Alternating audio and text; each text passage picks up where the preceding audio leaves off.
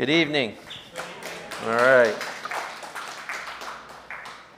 Happy Wednesday night. And Ephesians 3. So those of you that actually are pulling up the notes, whether you're online, looking at notes, or you're here pulling up notes, they're awful. I just reviewed them, and so much is like I'm not covering that, and wow, that's the wrong spot for that. And Ruth has an H in it, and I just wrote R-U-T.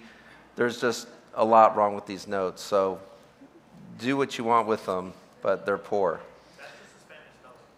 Yeah, so, now, but we will go to the flawless text of the Bible, Ephesians chapter 3.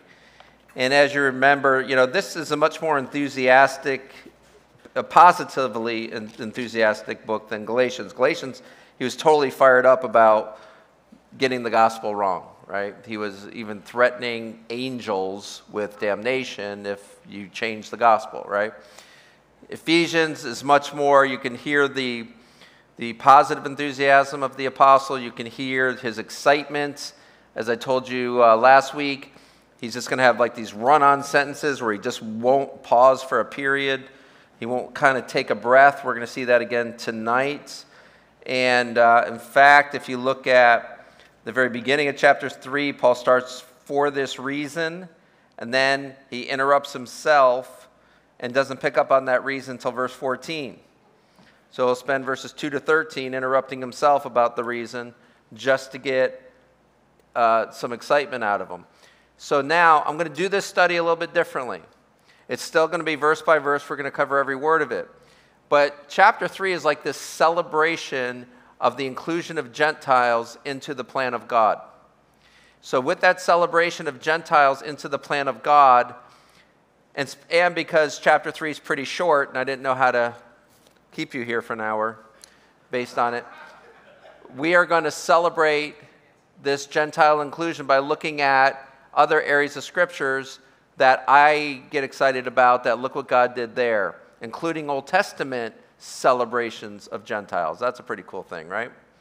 So let's pray, and we'll get right into it. Father, in Jesus' name, we dedicate this time to you, Lord, and just pausing from our jobs, pausing from family, pausing from everything else that's not directly you right now, Lord. And we want to focus directly in on you. And Lord, we pray that as you taught us about the good soil of the heart that produces crops, we pray right now you would allow our hearts to be increasingly good soil, Lord, that takes in your word as seed right now and produces crops 30, 60, 100-fold, Lord, because your kingdom is great and greatly to be praised, Lord, and we want to serve that kingdom here tonight. So help this group, Lord, be strengthened so they can go out and strengthen others. We pray in Jesus' name. Amen. All right. So chapter 3, verse 1 starts off, Paul says, for this reason, and the idea was, of course, the end of chapter 2 is this idea of God building his own dwelling place, and that we're becoming these stones in that dwelling place. So Paul says, now for this reason, I, Paul, the prisoner of Christ Jesus for you, Gentiles. So you see, this is what he's bringing up. Listen, I, Paul, am a prisoner of Christ Jesus for you, Gentiles, if indeed you have heard of the dispensation of the grace of God which was given to me for you, how that by revelation he made known to me the mystery. So now he's saying a mystery was revealed to me that I'm going to make known to you.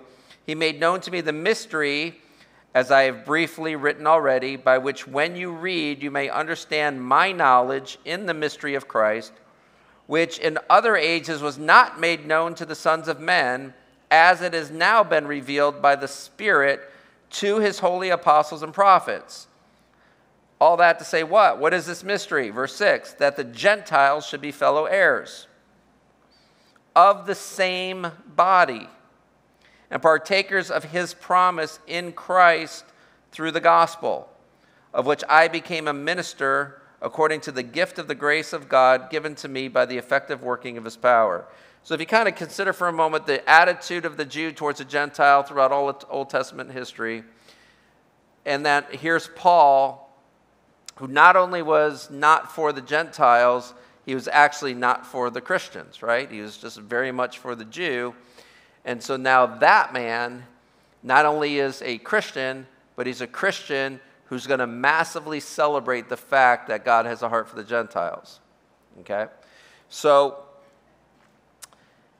he says in verse 1, for this reason, and the reason isn't addressed until verse 14, where we pick up again, where he's going to say, for this reason.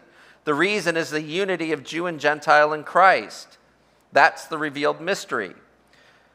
Now, Paul, you see in verse 1, it says, for this reason, I, Paul, the prisoner of Christ Jesus, for you Gentiles.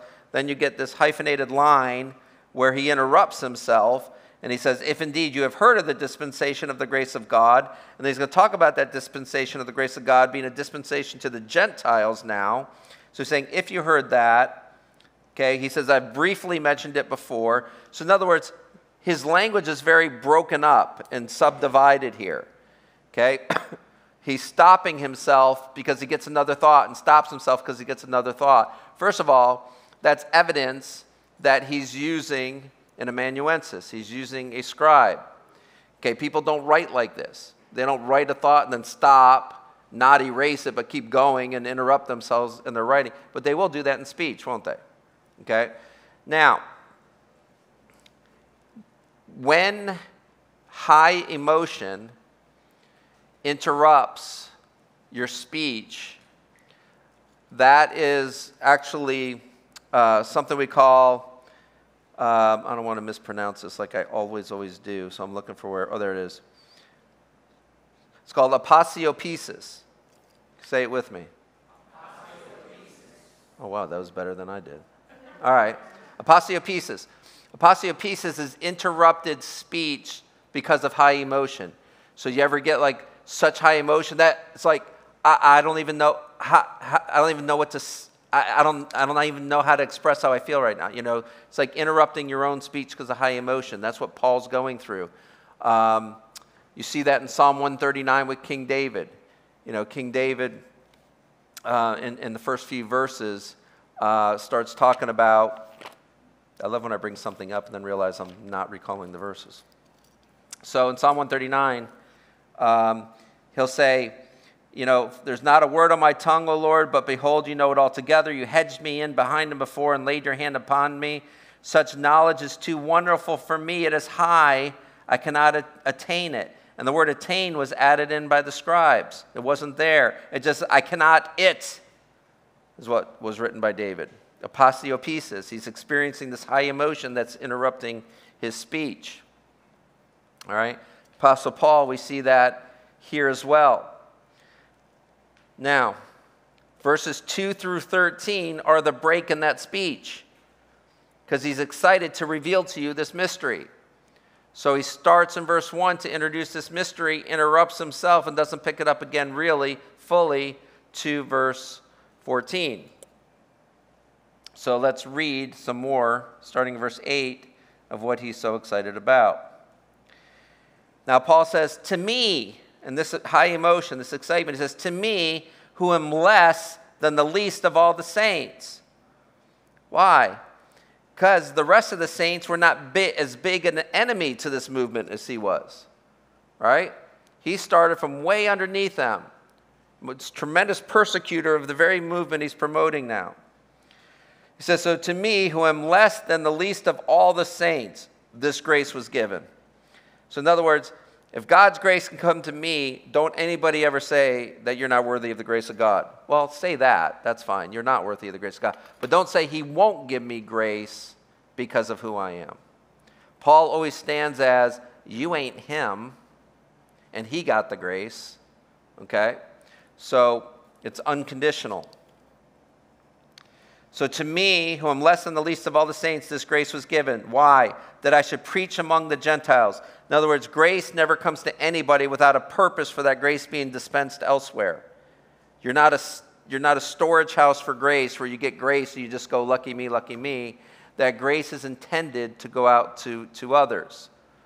So I just sat with a young lady this afternoon who lost her boyfriend to sudden death in May. And as it's June, July, August, now September, these 4 months of her grieving that, as an unbeliever, she lost him as an unbeliever, and now she's starting to see what God's been doing these last 4 months, and she's realizing God's working in her a character that she never would have had without this loss, and an understanding. Okay, this is really quite a God story that, obviously I can't unpack right now. But this was a guy that I think I told this story already, but this is a guy who I've been working with for years and years through drug addictions and joblessness and things like that. And I'm driving him to the hospital because he had his jaw broken. And his girlfriend called, who I didn't even know he had a girlfriend, but I hear her speaking. And the only things I hear her say on this Saturday that I'm with this kid is when she realizes he's being driven to the hospital, she says, "I'm coming because I want to be where you are." So I just heard that. 2 days later, he dies. And so then we reach out to her through his cell phone, because I'm like, he had a girlfriend that nobody knew about because there's detachment from the family. He has a girlfriend that nobody knew about. We get his cell phone. We find the time that I heard them talking, call that number, and break the news to her that her boyfriend's dead, because he was living homeless at the time. So she didn't know. So, and so the first time that I met with her, I said to her, "Do you know the only words I heard you say to him is, 'I want to be where you are'?" I said, "So do you know that I feel like that's my role in your life now, is to show you how you can be where he is now?" Okay, because he's in heaven, and so it's just an incredible story. And so anyways, do you remember why I brought that up? Yeah, okay, good. I did too. I was testing you. Okay. All right. I did too. I was testing you. You passed. All right. All right. What a good point I made. That was good. Okay, yeah. Now, okay. So to me, who am less than the least of all the saints, this grace was given. Why? Why has God given me this grace? That I should preach among the Gentiles the unsearchable riches of Christ. Now, when I see language like that, the apostle who knows about the riches of Christ better than I do, and he describes them as unsearchable. So here's what my mind does with that category.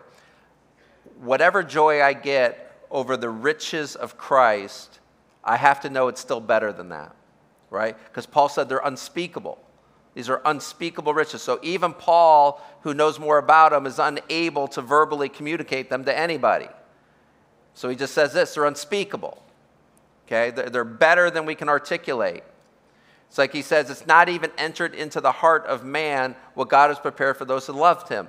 Nobody's heart has ever received how actually great the things that God has prepared for us are. So it's never even entered into the heart of man what God has prepared for you. Okay? So whatever awesome moment you had thinking of heaven, just know this, you sold it short. You did. It's better than that. Okay? So he says, the unsearchable riches of Christ, and to make all see what is the fellowship of the mystery. So now he's giving you a hint on what the mystery is. There's a fellowship involved with this mystery, right? The fellowship of the mystery, which from the beginning of the ages has been hidden in God, who created all things through Jesus Christ. Do you have that picture of Jesus Christ as creator? Because it's all throughout the scriptures that Jesus Christ is the creator. Here it is right here. God created through whom? Jesus Christ. How so? He created through the spoken word, correct? What does John call him? The word. What does Paul say in Colossians about creation through the word? It says all things were made through him, Jesus Christ. And without him, nothing was made that was made. It's been hidden in God who created all things through Jesus Christ to the intent. So there's an intent behind all of this. The intent that now the manifold wisdom of God might be made known by the church. Do you need a reason to go to church on Sunday? The church is supposed to be making these things known. Made known by the church. To who, though? Okay. Now, I was reminded earlier that we ended on an awkward question last week about the giants in the land and things like that, and we didn't have time to unpack it. So I just want to say tonight, we're not going to have time to unpack that either. Maybe we will. We'll see. But what does this say now? made known by the church to the principalities and powers in the heavenly places. It's being made known to the principalities and these governing authorities in the heavenly places. I want to increase your awareness of this heavenly realm of principality. Paul will warn you against principalities and powers of darkness in higher places, right? Okay? It's not God, Jesus, the Holy Spirit, and you. There's an enemy. There's an evil force that says is governing. They're rulers. There's a spiritual realm of evil rulers out there. Okay? That's why Paul tells you to put on your armor. Okay? Why? You're in battle. You have enemies. Okay? So now the church is to make known to the principalities and powers in the heavenly places according to the eternal purpose. There's a purpose that will never, ever, ever, ever end. There's an eternal purpose to what's going on here. According to the eternal purpose which he accomplished in Christ Jesus our Lord, in whom we have boldness and we have access with confidence through faith in him. So how did God accomplish this through Christ Jesus? Christ Jesus took care of absolutely everything and then says, through your faith in him, it's yours. These unspeakable riches are yours, and you have access through faith in him to everything that Christ has done. Okay? Through everything that Christ has done, you have access to these unspeakable riches. And this fellowship that now includes all people in the world who believe. That's always the condition that's laid out, isn't it? I mean, I got to find something online that tells us how many times we're told, for you who believe, or for you who are in Christ, all these things. That's the condition. Therefore, therefore I ask you, do not lose heart at my tribulations for you, which is for your glory. Listen, Paul speaks of these unspeakable riches, things that are too good to be understood fully by humanity. And he's in jail suffering, and he says, listen, if you knew what I knew, then you'd realize this suffering ain't no big deal. This suffering is a blip in the road towards me fulfilling the eternal purpose for which I was called, and I'm not sitting here going, hey, if I knew it'd end up like this, I never would have done it. Okay, that's not ever entering the heart or the mind of Paul, because in his mind clearly is the unspeakable riches of Christ, which makes jail terms and eventual beheading no big deal. So what could it be? What could Paul possibly know that makes his own beheading no big deal? Totally worth it. We have to understand he's been given some revelation where he says, to be able to speak that the way the Lord wants me to speak it, I'll cut my life short. Okay? To not speak it and live a full life will be far less than having my life cut off and being able to speak it. So what must this information be? What must this vision that he had of heaven be? Because remember, he was given a vision of the third heaven, right? Okay, he was given that vision. And he said, it's literally humanly impossible to not brag and brag and brag and brag about what I saw. So God had to give me a messenger of Satan to torment me, just to make sure I stayed humble. What could this information be? Okay? So heaven is better than you've ever been told. Heaven is better than you've ever imagined.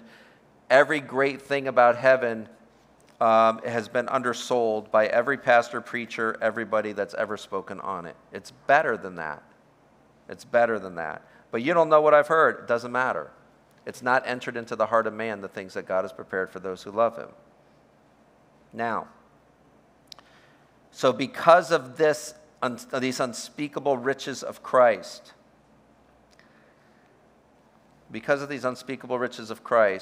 Paul's going to break out into a prayer here.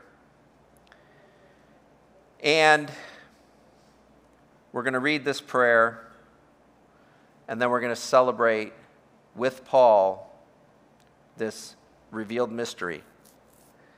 So the prayer starts in verse 14. He picks up his thought from verse 1 now.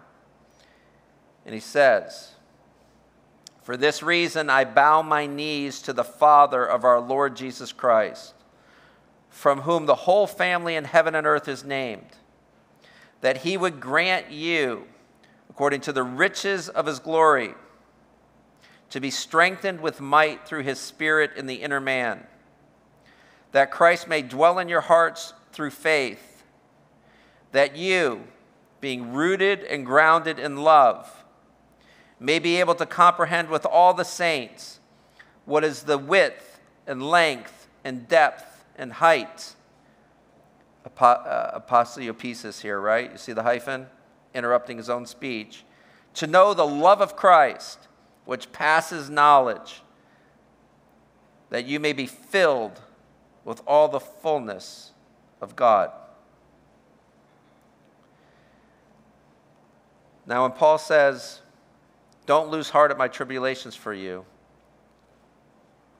the good news makes prison and punishment no big deal. When you live for self, your tribulations are to yourself, and they become devastating in the perspective that you have. Because you're so small, your tribulations are going to seem huge. But when your perspective is Christ and his work on our behalf and the riches that he's prepared for us who love him, and I don't mean material riches, I mean spiritual riches, then your tribulations become right-sized and manageable. And they're proof that you're a spiritual warrior.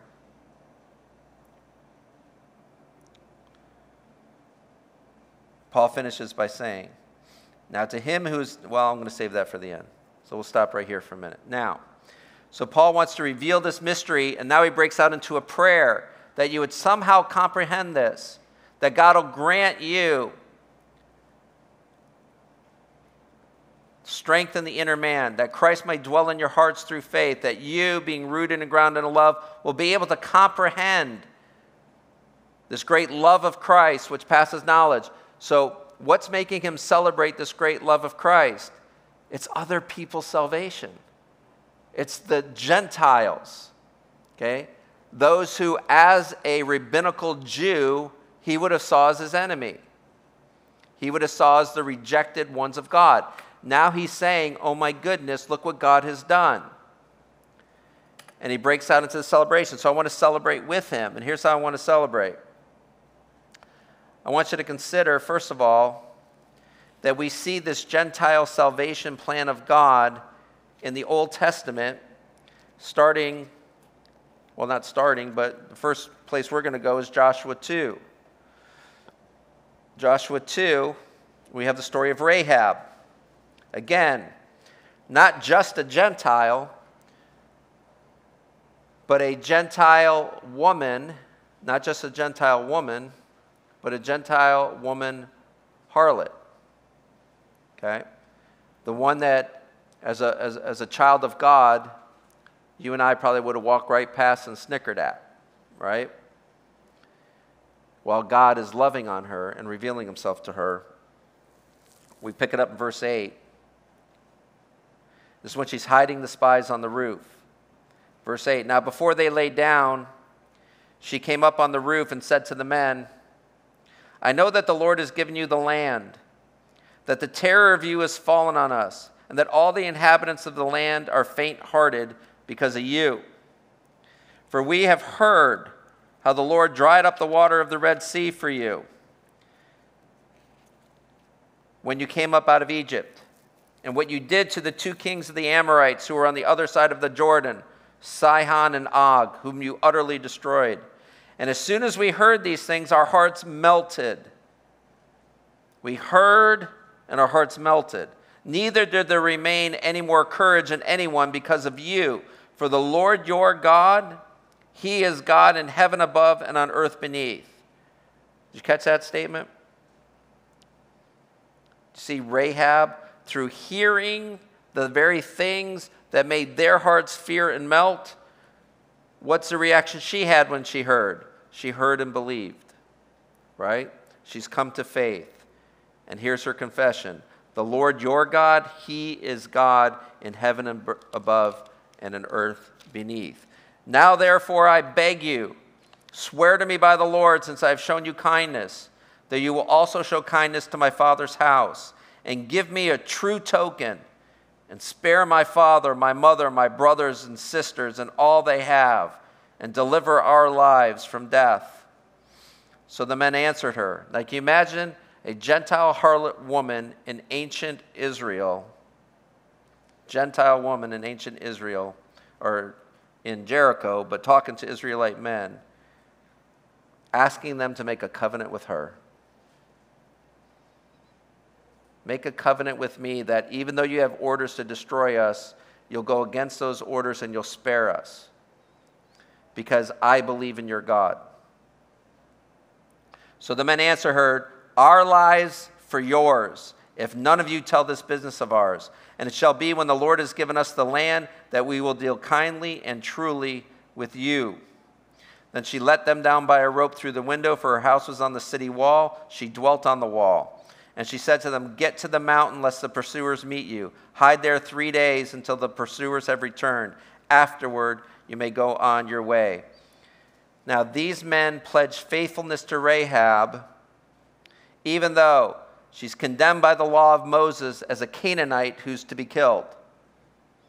She's under the curse of Noah, who cursed, when he cursed Shem, he said, "Cursed be Canaan." And she's a Canaanite.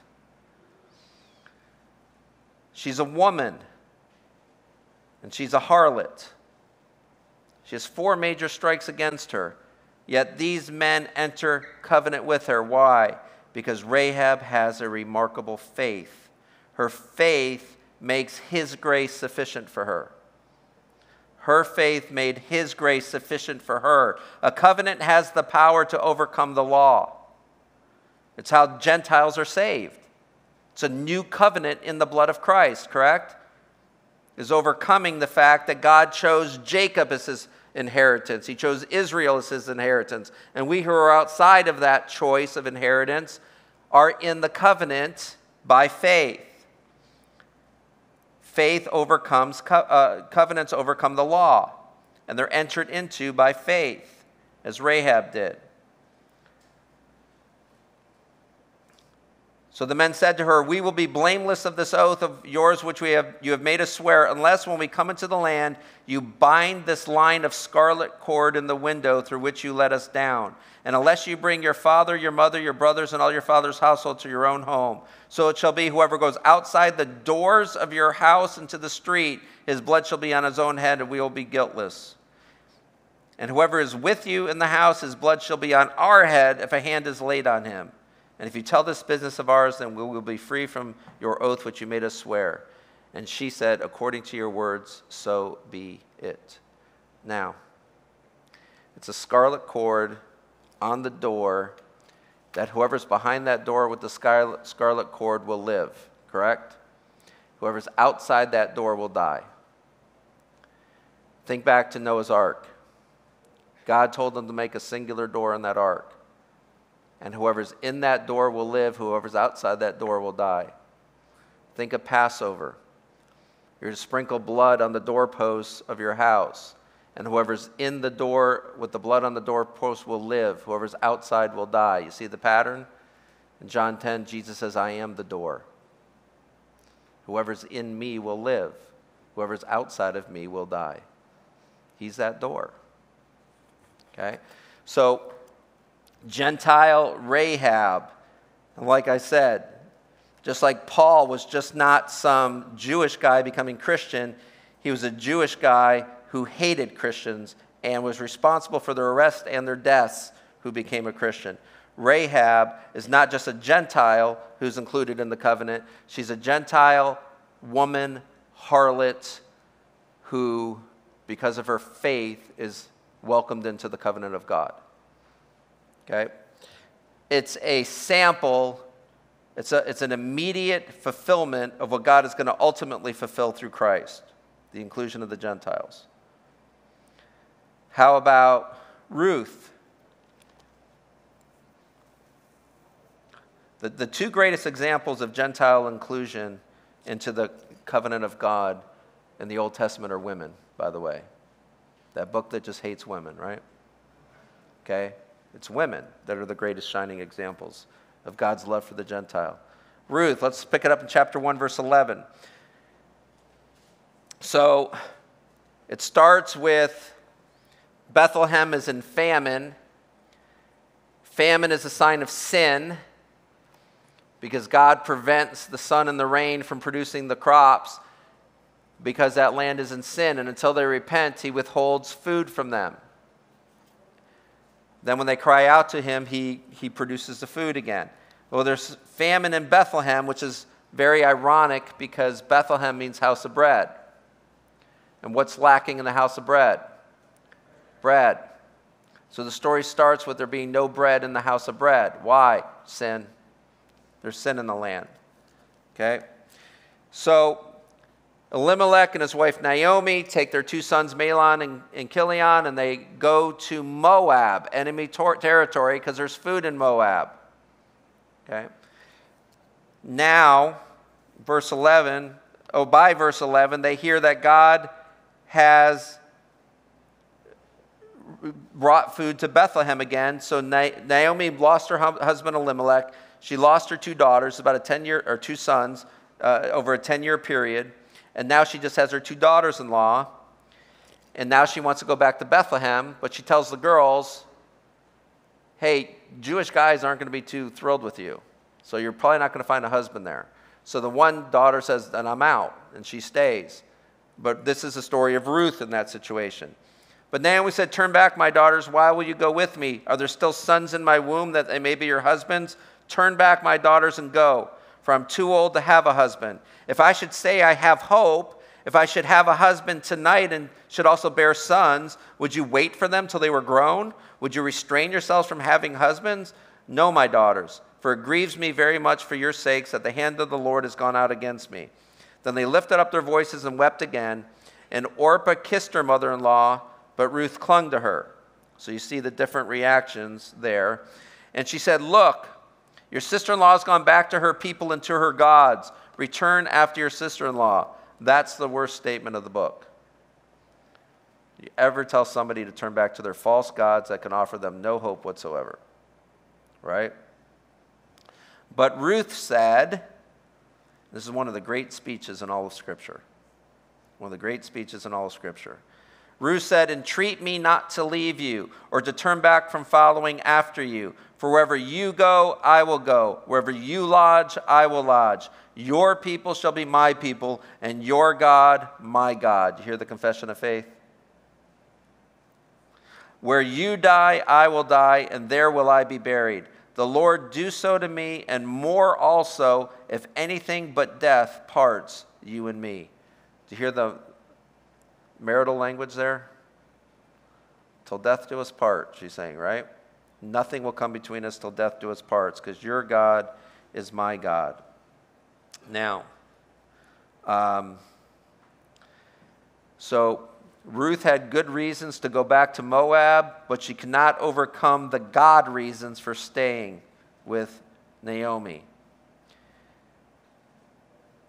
Anybody can tell the difference between a good and a bad decision, but only the wise can tell the difference between a good and a better decision.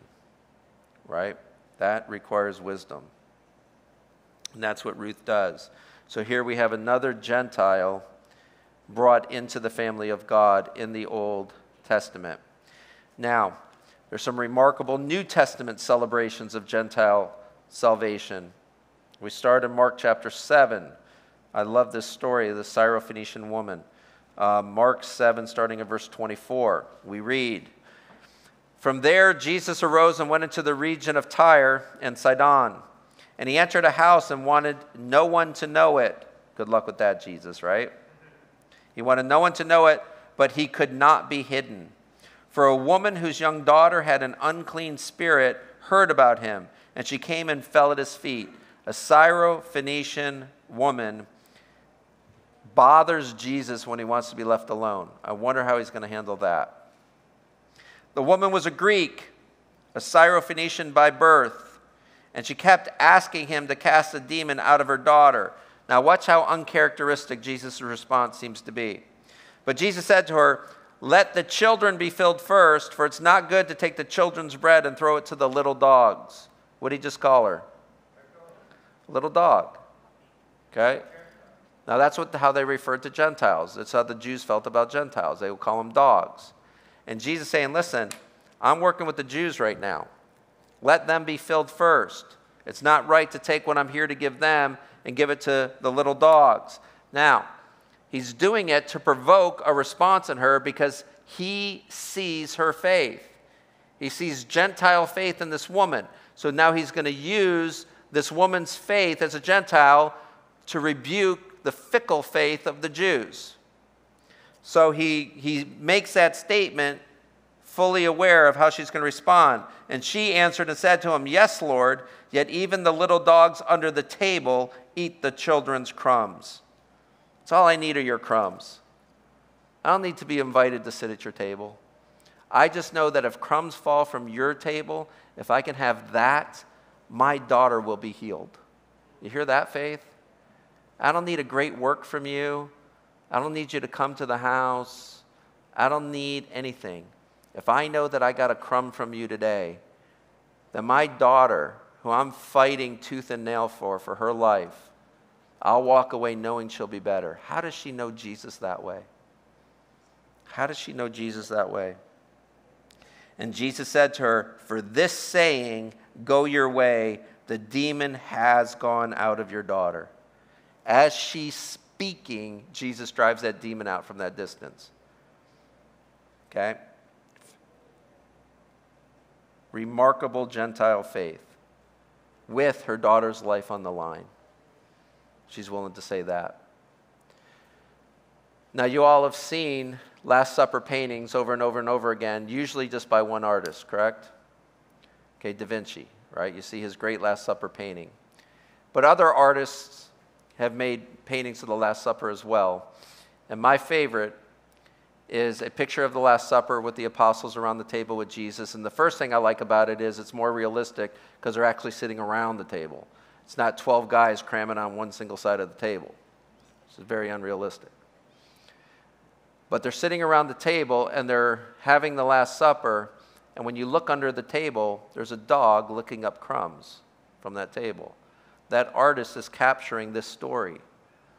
And he's saying that the Gentiles are invited to this supper feast of the Lord where he's offering his body and his blood to be eaten. And the dog under the table is saying Gentiles are welcome to sit at this table. Isn't that a remarkable painting? Okay. Now, the last time I said that, I actually had some friends in the audience who came back with a remarkable painting of that painting. It's hanging on my classroom wall now. It's really remarkable. I love sharing that with the kids. All right, now. Also, we see in Matthew's Gospel, chapter 8, verse 5, a Roman centurion. So here's a guy not only overcoming his Gentileness to have faith, but also his position, his profession. He's overcoming his duty to actually keep these people in check, to bow his knee to the Jewish God here. 8:5 says, now when Jesus had entered Capernaum, a centurion came to him, pleading with him, saying, Lord, my servant is lying at home paralyzed, dreadfully tormented. And Jesus said to him, I will come and heal him.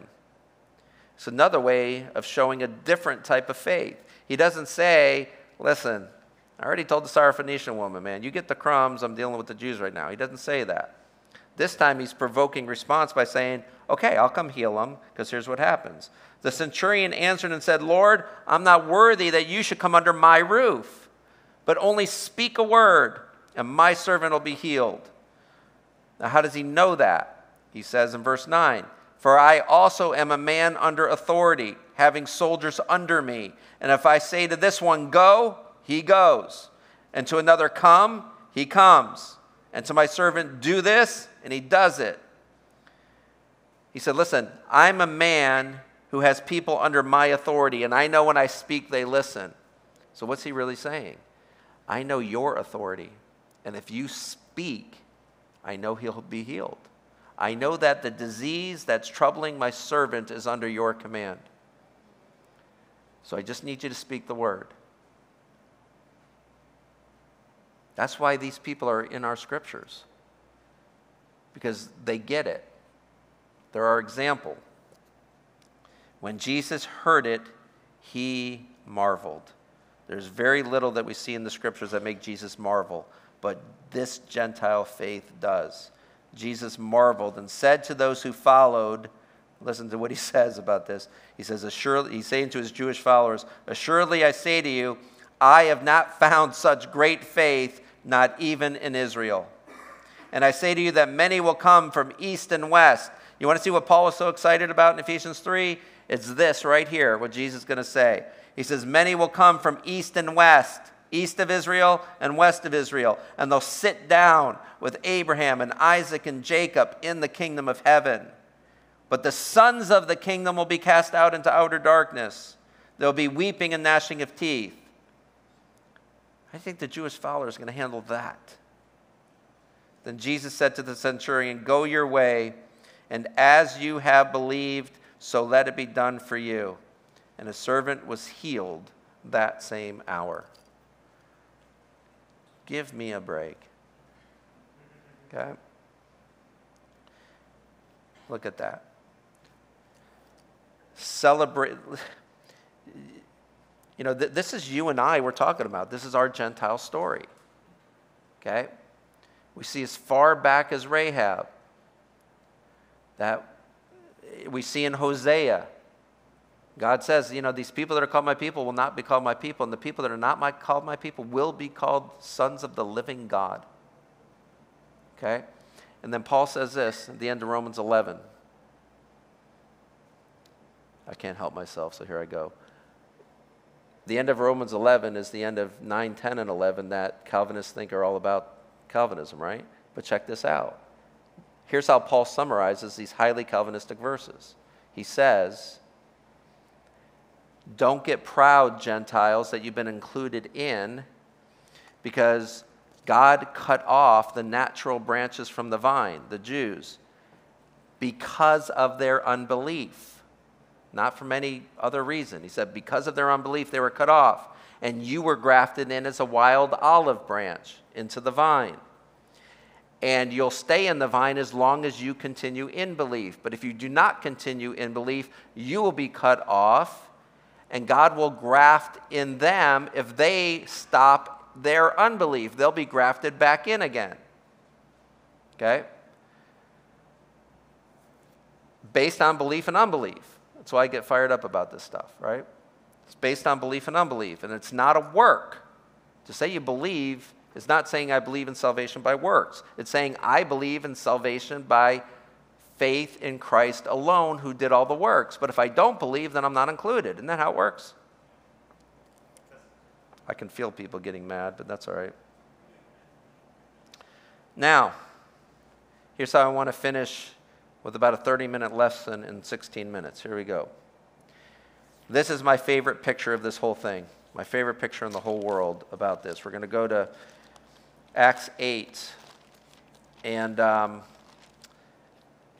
want to start by saying this. If you've ever taken my Christ in the Old Testament courses, you've heard this.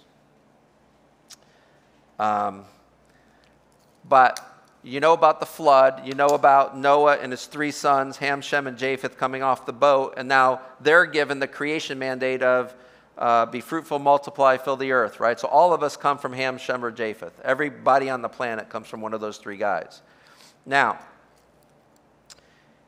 Jesus says, get the gospel out into all the world, beginning in Jerusalem, and then out to Judea, and then out to Samaria, and then to the ends of the earth, right? This progression of salvation, going from Jerusalem to Judea to Samaria to the ends of the earth.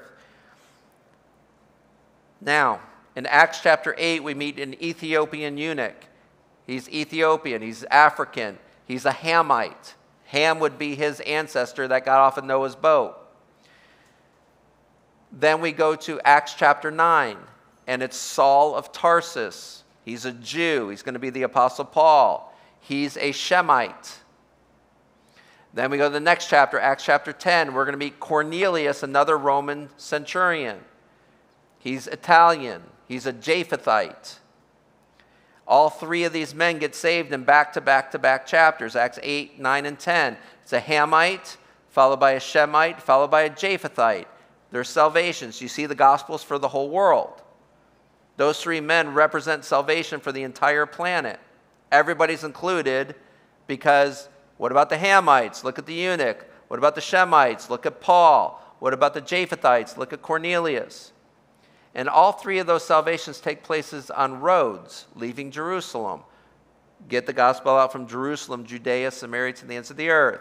Acts 8, the eunuch just went to Jerusalem to worship, and now he's coming back from Jerusalem back to Ethiopia. He's on a road leaving Jerusalem. Acts chapter 9, Saul of Tarsus is on the road to Damascus, out of Jerusalem to Damascus. Acts chapter 10, Cornelius has said that he lives on a street called Straight. That street goes out of Jerusalem into wherever he is. Joppa, is that what he said? That's Jonah. All right, so anyways. So you have representatives from all population groups of the world, Hamite, Shemite, Japhethite, all on roads getting out of Jerusalem, just as Jesus said, get the gospel out of Jerusalem. So there it's going to all people. Now for the remainder of our time, I want to focus on this Ethiopian eunuch. Picking up in Acts 8:26. It says, now the angel of the Lord spoke to Philip, saying, arise and go toward the south along the road which goes where? From Jerusalem to Gaza. It's a road leaving Jerusalem. It says this is a desert road. Deserts are dry and barren, correct? So now we have a barren land in this story. So he arose and went, and behold, a man of Ethiopia, a eunuch of great authority under Candace, the queen of the Ethiopians, who had charge of all her treasury and had come to Jerusalem to worship. Now here's a Gentile going into Jerusalem to worship. When he gets to the temple, he's going to come across a wall that we talked about in Galatians. Remember when it said Jesus broke down the walls of separation? I brought up this wall that kept Gentiles from getting too close to the temple with a sign on it that says if you cross past this wall, you're responsible for your own death. Right? So this Ethiopian, plus you had to be whole. Ethiopians are castrated. So because of his castration and because of his Gentile ethnicity, he would have been prevented from going into the temple to worship. He would have been kept at a distance. Yet now he's coming home from that experience, and he's sitting in his chariot, and he's reading Isaiah the prophet. So what do when the people in the church reject you? You go on Facebook, criticize the church, and become an atheist, right? Okay, well, this guy says that wasn't God's fault, that was man's fault. So I'm going to start pursuing God again. I'm reading my prophet Isaiah. Then the Spirit said to Philip, see the personhood of the Spirit? He's speaking now, right? Go near and overtake this chariot. So Philip ran to him and heard him reading Isaiah the prophet and said, do you understand what you're reading? Now, how many of you felt like this? He said, how can I unless somebody guides me? I felt like that before, right?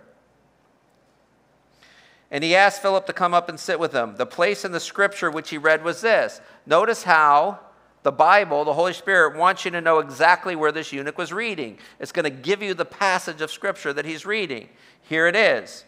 He was led as a sheep to the slaughter, and as a lamb before its shearer is silent, so he opened not his mouth. In his humiliation, do you think that eunuch was just humiliated? In his humiliation, his justice was taken away. And who will declare his generation? So, who will declare his generation as he's going to die without children. He's not going to have generations to declare. He'll die childless. What do you think a eunuch feels about that? I have something in common with this guy. I'm going to die childless. This guy's going to die childless, for his life is taken from the earth. That's what he's reading. So the eunuch answered Philip and said, I ask you, of whom does the prophet say this? Of himself or some other man? He wants to know, who's this guy who's going to die without kids? Then Philip opened his mouth, and beginning at this scripture, what scripture? This is Isaiah 53, verses 7 and 8.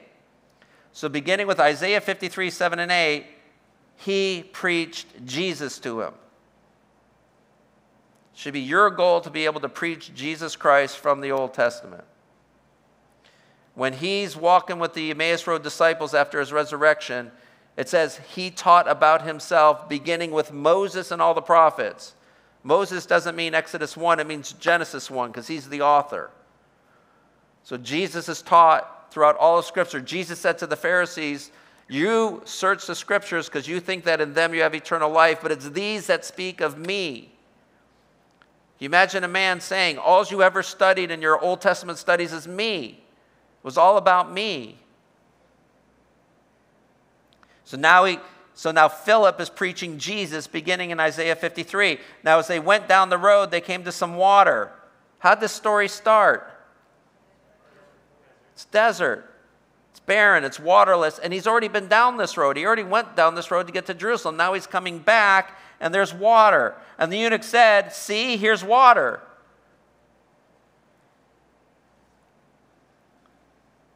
Now he says, what hinders me from being baptized? And my question is always this. With all the excitement going on in this chariot, it should certainly read, the eunuch said, look, here's water. Baptize me. But he doesn't. He said, look, here's water. What's going to hinder me now from being baptized? Because I just got hindered from worship, didn't I? So what are these obstacles that are in my place where now I can't get baptized, even though I think God brought this water here for me right now? Because it ain't rained in the desert, and it wasn't here when I was coming, and now here it is. And it's enough water that both of them will go down and submerge themselves in there. Sorry, Presbyterians. Okay?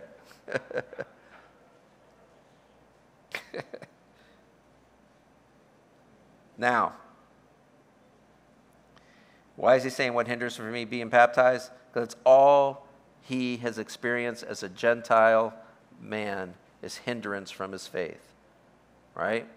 So what's going to hinder him now from being baptized? Then Philip said, if you believe with all your heart, you may. All the walls of hindrance just came crashing down with that statement. There are no walls to separate anybody from God. Here's the three words that always come up. If you believe. All the walls are gone now. Ask Rahab. Ask Ruth. Ask them how against all odds they're in the family of God in heaven today. Because they said, I believed. Now, are we to get rid of our gospel of saved by grace through faith alone? No. What do they believe? In the 100% work of Jesus Christ. He did it all.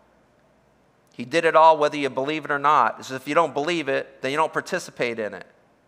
Just like if I laid out a buffet for you and said, hey, this is for you. If you go, I don't believe it, then I go, then you're not going to enjoy it. What can I tell you? Doesn't mean I didn't do it all for you.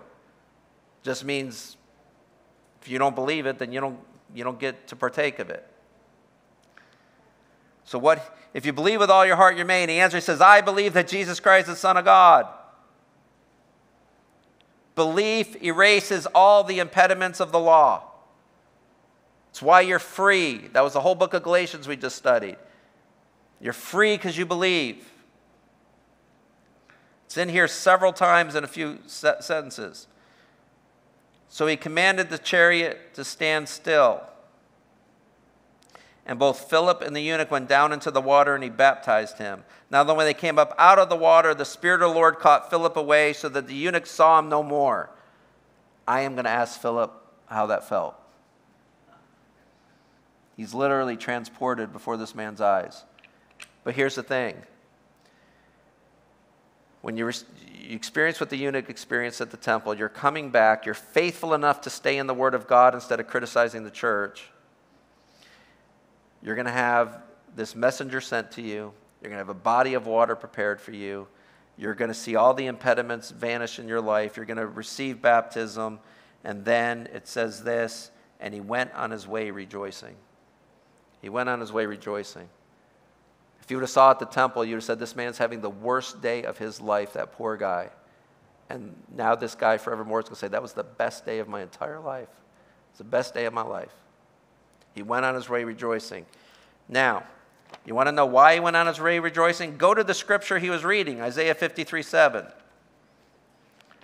Can we safely assume that if he gets rejected at the temple and he still continues to read Isaiah, that now that he has this apostle show up, he has water appear for him, he receives baptism, he knows all the impediments he experienced are now gone, do you think he might read his Bible the rest of the way back?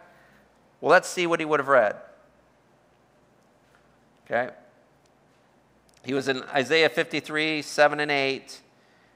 And then you're going to get all, he's going to read in 10, 11, and 12 the beatings that the Lord took on his behalf and all of that. And then I want to go to chapter 54.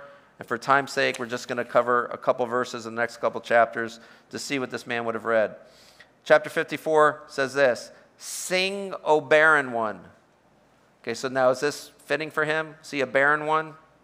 Okay. Now he's called to sing. Sing, O barren one. Wait a minute. I just went to worship at the temple and I was told I couldn't sing. I couldn't even come close. Now he reads his Bible and says, no, sing, O barren one.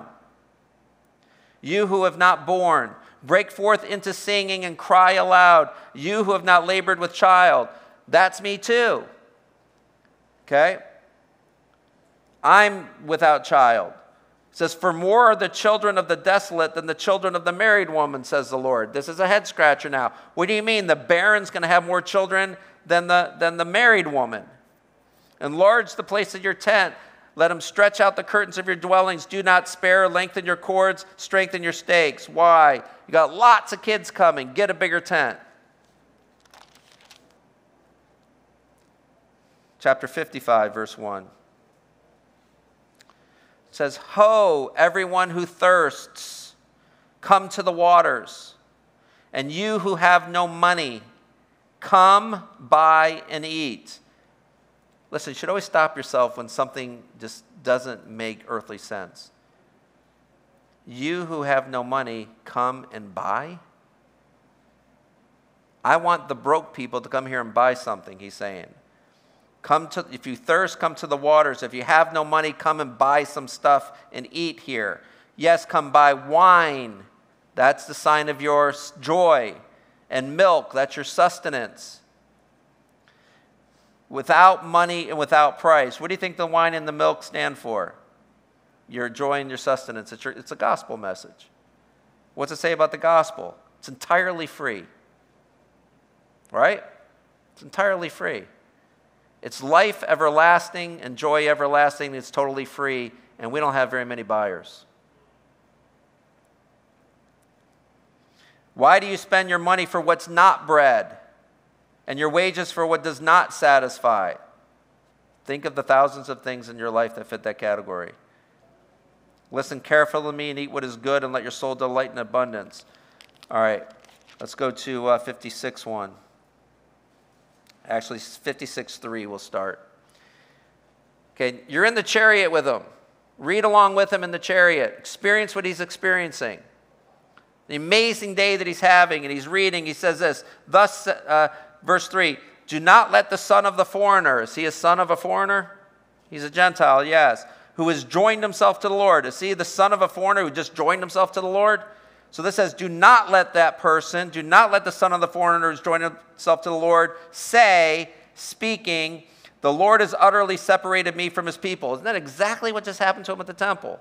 He was separated from the people of God. Now, this says, don't say that, foreigner who just joined himself to the Lord. Do not say, the Lord has utterly separated me from his people. Nor let the eunuch say, do you think he's going, God, I feel like you're talking right to me. Okay?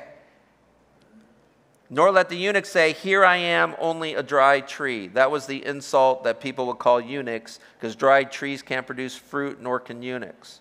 So that was the mocking that they would endure. Do you think God hears when you're mocked and responds when you're mocked? That's why he can tell you to turn the other cheek, because vengeance is his, says the Lord. He will repay. Okay, it says, so stop saying you're just a dry tree. Why? Because you read Isaiah 54. It says you better start enlarging your dwelling place, because you got lots of kids coming, more than the married woman has. For thus says the Lord, to the eunuchs who keep my Sabbaths, and choose what pleases me, and hold fast my covenant, even to them I will give in my house.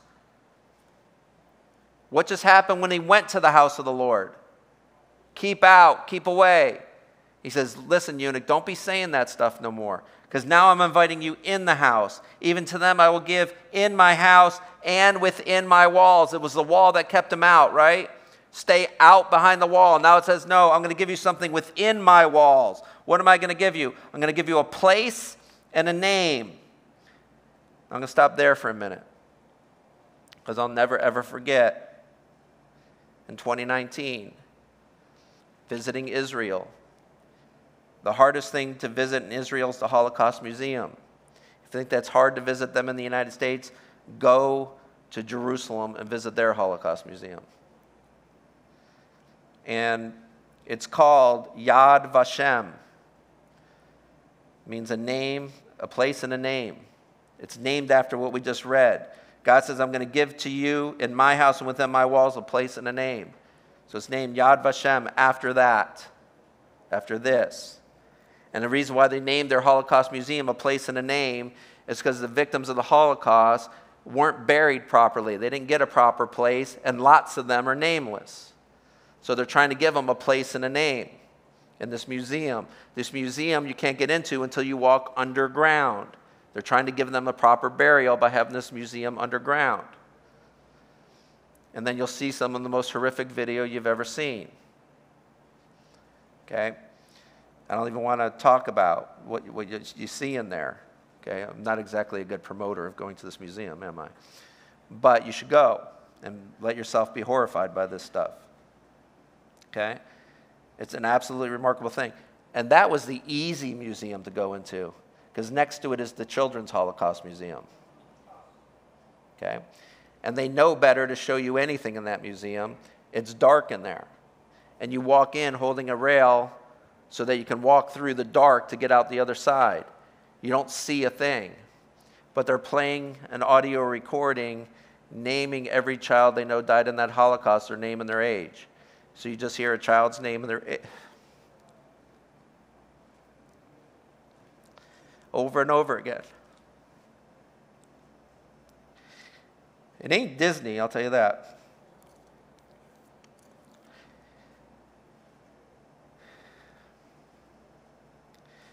But it's named after this in verse 5. Now he says, even to them I will give in my house and within my walls a place and a name better than that of sons and daughters. I will give them an everlasting name that shall not be cut off. I'm going to give them an everlasting name. This eunuch who keeps my Sabbaths and does what pleases me, who's been kicked out of, stay out of my walls, stay out of my house. No, come in my house, come in my walls. I'm giving you a place and a name better than that of sons and daughters, an everlasting name that will not be cut off. Now, this Ethiopian goes back to Ethiopia, and you've heard of Christians in Ethiopia. They're called the Coptic Christians. And I remember in 2014, 2015, you saw Coptic Christians on TV all the time, and you would see them on TV because they would be in these orange jumpsuits on the beach, on their knees on the beach, and there'd be guys dressed in all black behind them called ISIS. And ISIS had these big machetes in their hand, and they would one by one just lop off their heads. They're trying to get rid of the Coptic Christians, Christianity. Because if you look at Africa and how Islam has taken over that continent, up there in the northeast section near the Horn of Africa is the Coptic Church. It extends into Egypt. And it still stands today. These churches in that region, Christian churches stand in the region. Islam has not been able to take them down. And if you trace their ancestry back and say, who's in charge of this Coptic church? Who was in charge before that? And you get to their founder, they point to this eunuch as their founder. And he was given a promise that he'll be given a name that'll never be cut off. It's an everlasting name. And they have a title for him. The title they call him is the father of their church. He's their father. And this is a promise that he'll have more children than the married woman. So he's had, over the last 2,000 years, millions of people call him dad. You're our father. It's the literal fulfillment of these texts in this man. And the remarkable thing is the Bible presents where he was reading in Scripture so you could join where he's reading so you could see what he read. And here's how the Bible sums it all up. It says he went on his way rejoicing. Okay? That's a celebration of Gentiles, isn't it? For heaven's sake. You better say yes, because I don't have any more. Back to Ephesians 3. Last two verses. Here's why I waited for these two verses. Did you hear what we just talked about? Did you hear Paul's enthusiasm, excitement, and saying, I just hope God gives you the ability to understand this. That was his prayer in Ephesians 3. So I want God to give you an ability to understand this stuff. And then we see what we just saw, and he finishes this. Now to him who's able to do exceedingly abundantly above all that we can ask or think. Whatever you think, it's better than that. He's able to do exceedingly above, abundantly above all that we can ask or think. Do you know him that way? However your prayers got answered is better than the way that you asked them. They were never unanswered, by the way. They were just answered better than you intended. Does that mean you can see it? No. Because then you're not walking by faith, are you? And there's no trust in that, is there? But he's able to do exceeding abundant more above all we could ask or think, according to the power that works in us. Figure that one out. He can do more than you can possibly imagine through the power that's in you. So can you imagine all these excuses why people don't go to church and they're not involved in their church and they're not being active Christians out there in the world, missing the promise that he'll do more than you can imagine through the power that's in you. And that power just sits at home and does nothing so much. So Tuesday night, we have a men's study that's noticeably smaller than the women's study. We want to fix the problems in the country. I promise you that'll come after the men start showing up for stuff. To him be the glory in the church, by Christ Jesus, to all generations, forever and ever. Amen. Amen. Father, thank you for your word. And Lord, just do a work, Lord, that is more than we've ever asked for before. Make us willing servants, Lord, in Jesus' name. Amen.